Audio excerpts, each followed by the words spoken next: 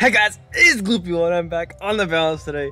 Shout out to Jack Lifecaster. He recognized me. Look at this, this beautifulness. I'm rocking these stats: high health, pretty good damage, amazing resist, pretty good accuracy.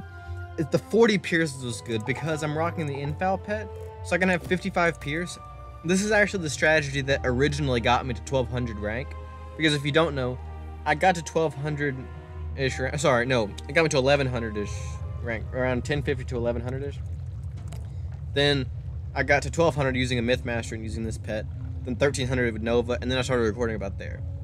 So this is like back to what I usually started with at balance, and that looks just like a Myth Wizard. So I'm gonna go ahead and stun block. But see, here's what's so good about it. Now I have 55 pierce, so there's no need for me to even strike. And I can spend my shads into shad hits. Or if I really wanted to, I could use 𝓸𝓻𝓲𝓷𝓪𝓵 maybe to get the extra crit, which I prefer to use it on like shad hits. But I mean, I could just burn here. I have an open invalid burn, because if I shield, I've seen the Clockwork minion do Bloodbath first turn way too many times, and I crit. I don't have high enough crit to really bank on it. I have like 33%, so it's literally a 1 in 3% chance I crit. I did get the wand hits for little minions. But I do love this strat because I have 40 pierce, and I had the make as infal pet, so that's 55 pierce. And even with like really balanced and good stats, like I'm rocking with 60 pierce, or sorry, 60 resist, I pierce through almost all of it. And with that, I pierce completely through a TC tower shield, and all the way through a regular tower shield, and into their base resist. So it's just amazing pierce, and I loved rocking pierce balance. But then I kind of swapped over to Myth Master because it was so fun, because as you see, he hasn't stun blocked yet, and then this pet gives me the 7-pit Medusa. So I would just I would always Medusa them, and then I'd get like, because you know shad was a randomized, so I'd just get 2 shads, and I would Medusa shad them, and they couldn't do anything. It was a really good strat, and it also had make cast infal, so it was pretty lit. But too many people stun block nowadays to really use it. Especially when you get to the high ranks. So, Pierce balance. I just love playing it though. So I did get the Aegis in case he wants to go for something like a Mystic. What is this? So it is Pierce it. Oh, that's annoying. He didn't get a Shadow Pip, however. So I can discard that, and I can mana burn, because I have more legend shields than I do of like the other ones. So I can try to Aegis those and stack those. See, look at that, 1700, and I conserved. I have pretty decent pip conserve. I think I have like 50 pip conserve. And see, now I have 2 of the same Aegis legend shields. And what is a minion? It's a blade. He gets a shad, right? He does. So now I just simply set shield here.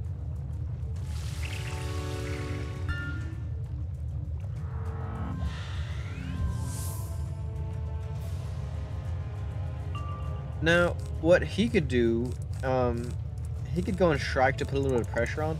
But if he strikes, he wouldn't strike now, I don't think. I think that'd be a little bit early to strike. But once he does strike, I could have my legend shield up, and then I could brace. Then I would have my 60 resist, a brace, and a legend shield. And you're just not going to be able to get that off. I could do that. He may King Art me to go ahead and get rid of my shield. Like a King Art into a Yaga would be a very good play for him. And the King Art is going to do enough to where I think I will shift it. Whew. I could shift into a worm. But I would need to pull a worm. Is this a King Art? It is a King Art. Can you crit this, please? I don't really know if it's worth shifting, though, to be honest. Because if I send a...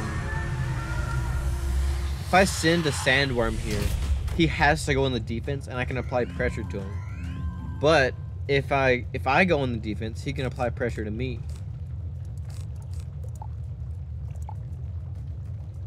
I can gaze. I mean, let's see how much that's doing. I mean, I guess I get a little bit of damage on him. It was not the best move. I admit that. But I mean, now I can open worm him, and with the overtime on him, he knows he knows an open charmer doesn't come anywhere near killing me. So, what does he do here? Does he just send the open charmer? He shifts it back? Cool, I guess. I wouldn't have done that. Can I pull my sandworms? So I'm gonna do this now. The overtime is done. I've got my set shield up. It's Aegis, so he can't do anything to it really. And now I can sandworm, and he's dead to the follow-up. Especially with my infoul. Now I've got 55 pierce. That's beautiful. Oh, also, do not you dare be fooled by the robe. It's just a stitch, because it was like the closest thing that I had to matching the pumpkin. Now I could just send a Gaze of Fate here, to be honest.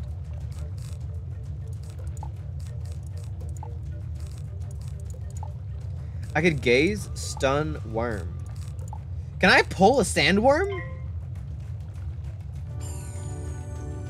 Because what is it? I have like 2% universal accuracy.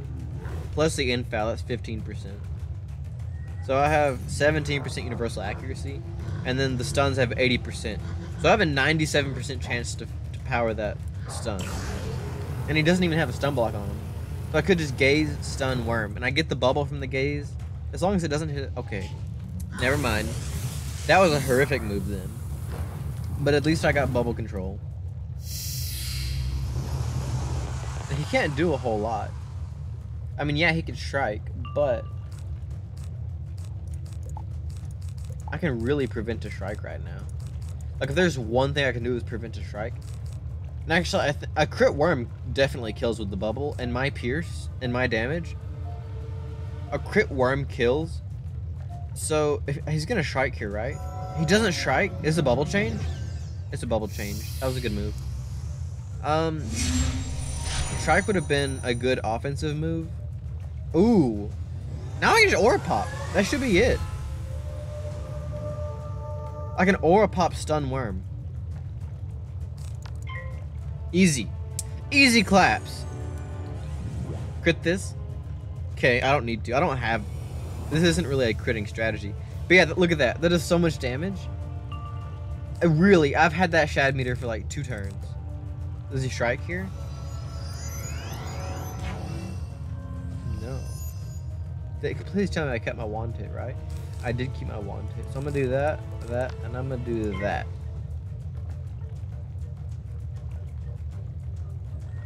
Now, mana burn is not going to be that bad of a play here. If I get the pips and he doesn't, like, strike and stuff. Okay, so now I can apply the pressure here. Now I'm pulling all my worms.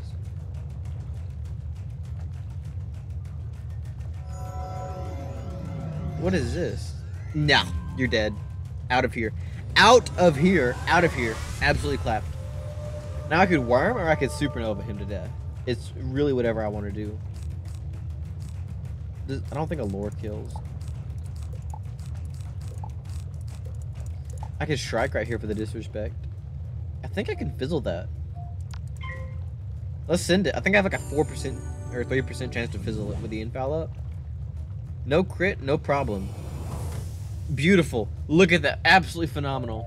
I hope that you enjoy that. If you want the content to continue, here's you a video and here's you a playlist to watch more goofy content, because you know you don't want to end the content there. If you liked the video, hit the like button, but only like it if you really did like it. If you did learn something today, hit the subscribe button, and I'll see you all in the next video. Bye!